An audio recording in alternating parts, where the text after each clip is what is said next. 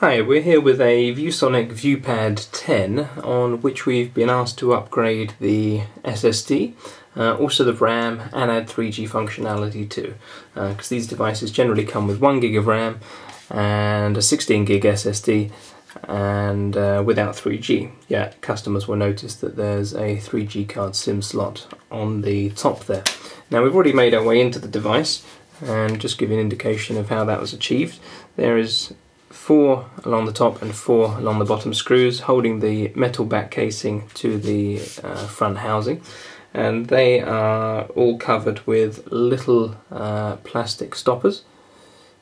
See if the camera will focus on that. And essentially what you need to do is lift those out. We would just do that with something like a very fine tipped screwdriver to lift those out, and then use a Phillips screwdriver to take out the 8 screws. They're not put in by machine, the casing isn't firm enough to take any strong pressure, so the screws should come out pretty easy, and then put your 8 screws aside. The back then will no longer be secured, but it is clipped in all the way around, so you'll need to find a point somewhere where you can get probably a fingernail or something similar in between the case and the housing, and then just pull the whole thing apart like so, and you'll be inside. Just point you around the layout inside. All of the circuitry is over on this side on the right, battery on the left. These are the buttons over on the right hand side of the device, and indicator lights at the top. You've got 2 speakers, you've got 2 antennas for Wi-Fi, and there's the Wi-Fi and Bluetooth card. Fan, of course. This area here is where the SSD would be, and this is the mini PCIe slot for the 3G card, which we've already put into this model. In fact, we've already started working on this. So here is the 3G antenna that is custom made for this device, which we put in. It's not in there by default, and you see how that fits in the corner there. So this whole green area from here below my thumb to where the pen is, just by the side of the speaker, is the 3G antenna, and the wire for that routes along here behind the SATA connector and into the 3G card terminal. Putting in the 3G card is fairly straightforward. You will have to remove the power connector from the motherboard here in order to do that. Also on these models we find that for some reason the hardware frequently disables the power on the 3G card and sometimes won't re-enable it. Windows would report that you need to press the button to turn the 3G function on or off, which can usually be achieved with a long press of one of the buttons at the front, but it's often fiddly. To compensate for that, on the back of the PCIe card we usually cover, I believe it's pin 22, which would be the second pin in from the middle key, and by covering that it removes the operating system's ability to power off the card, and therefore the 3G card doesn't get into that state and remains on. So the 3G card's already been taped at that pin, inserted, antenna connected.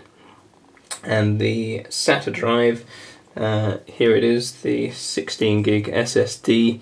They usually call this a slim SATA, standard SATA connection, but obviously very small module has come out of there.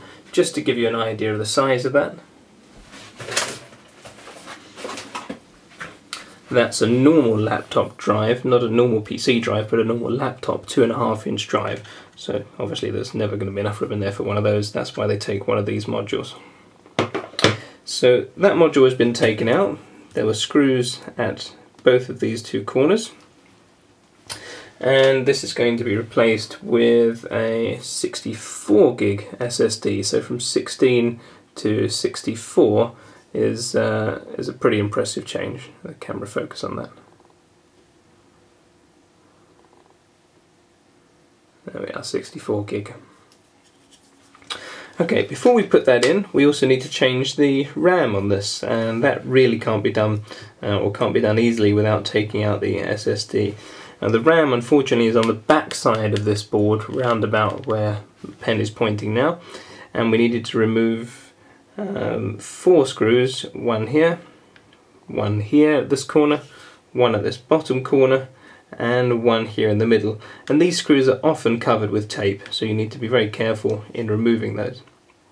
Then to lift this motherboard out, if we needed to replace the whole motherboard, then we would go start connecting all the different connectors, but given that we don't need to replace the motherboard, we probably want to make as little change as possible just to change the RAM, and that is possible. But unfortunately, to lift it out, although the USBs are not covered by plastic, as you can see, the headphone socket is. So what we do is we just pull this back ever so slightly,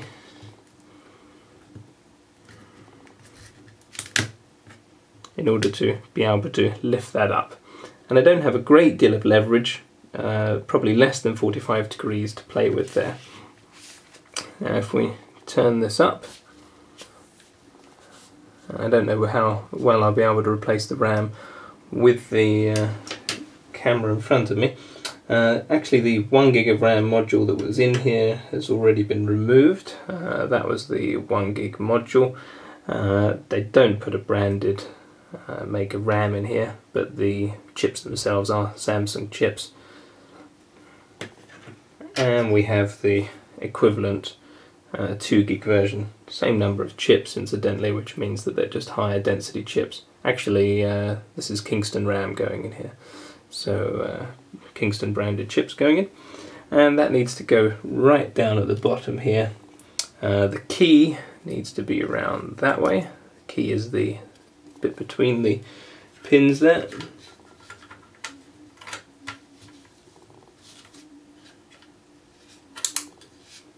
And there we are, the RAM is clipped in place.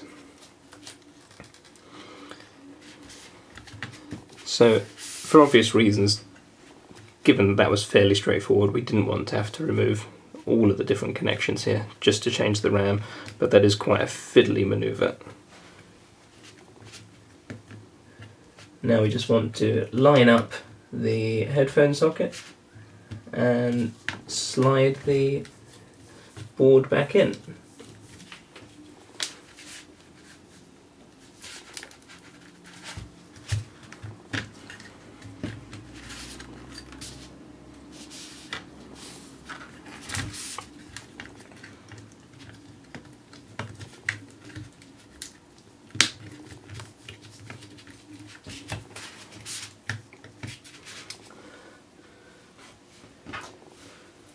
So we'll fix back in.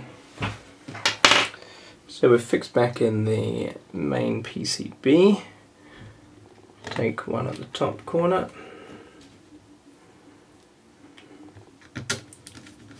One there.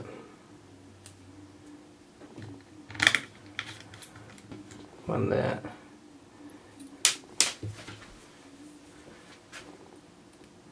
And finally one at the top here.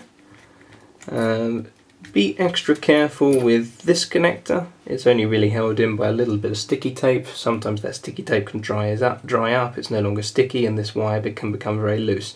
That is the connection to the display part of the screen.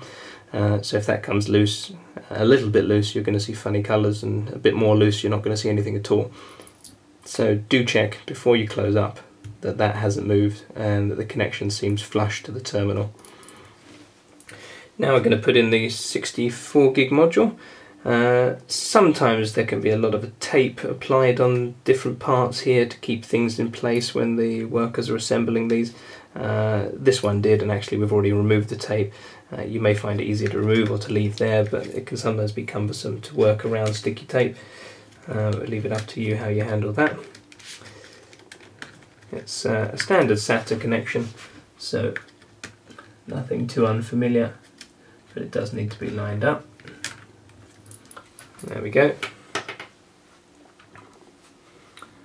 And I think we just need to get this cable out here, which is actually for the touch element of the screen, so you don't want to damage that cable either.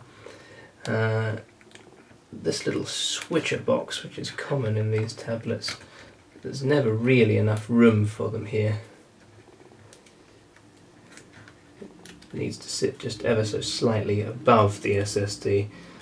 Things are very cramped in there. Then we're going to fix back down the SSD. So there are 2 screws at the ends. These are the tiniest screws in the whole device.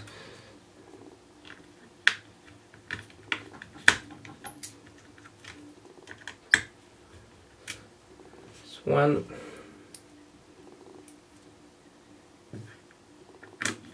And the other one. So, there we have it. We've replaced the 16 gig SSD for a 64 gig SSD. We have installed a 3G PCIe Express 3G modem there. We've changed the RAM for 2 gig, and we've installed the 3G antenna in the space there at the top. 3G antenna has to go there, of course, because the back is not going to be RF transparent, it's aluminium, but you have got the cubby hole, but you have got the plastic there to allow the RF signal to get through. All that remains is to put the case back on. Be fairly careful with all of this. These devices are not designed as business devices, which means they can't really take a knock. There's no internal skeleton to these, and all of the plastic posts that connect the back and the front are relatively weak. We often see these devices where people have tried to self-service and these plastic terminals just get broken, and it's all very well, you've got 8 holes, you can usually lose a few, but you don't want to lose too many. So that just clips back into place. Even pressure, 1 push should get the whole job done. Then all you need to do is put back in the 8 screws.